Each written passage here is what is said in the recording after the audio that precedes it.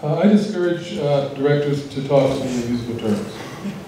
Because even among musicians, you know, what is forte for me might not be forte for somebody else. I actually had a director once, the orchestra was playing fortissimo, which is very loud. And I came back in and he said, can't they play any louder? And I said, well, they're already playing fortissimo. And he said, tell them to play 5-tissimo.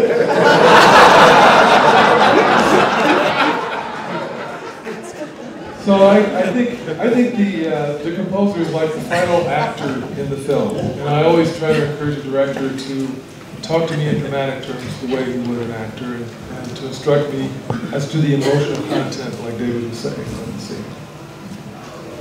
I try to discourage directors from talking to me at all. I don't think.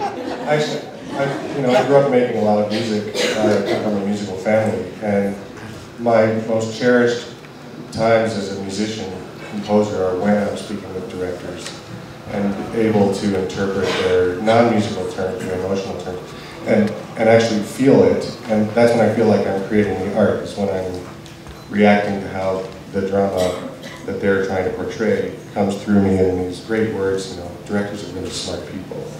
Learning from them. There was one thing I'd written, it was a 6-bar phrase with an 8-bar melody, and they would kind of go around each other. And it was a cyclical kind of feeling. And I was hedging towards, I was going from a rather positive place and sort of ending up in a more sad place.